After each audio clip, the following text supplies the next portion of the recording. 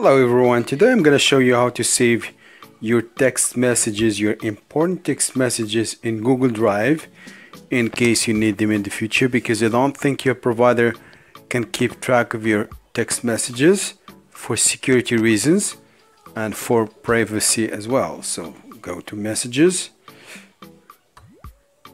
and just this is just an example. So press on hold for 2 seconds the message you want to save in Google Drive and just tap share. Once you get the pop-up, you will get this. You can share actually that text message with many applications.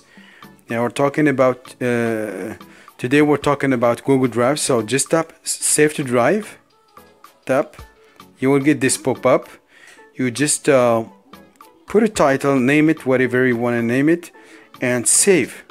That's it. That's all you have to do. Your text message is saved now for life in your Google Drive.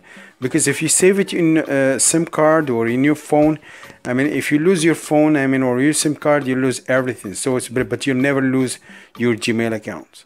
This is very important. And you have 15 gigabytes of free space to use in your Gmail.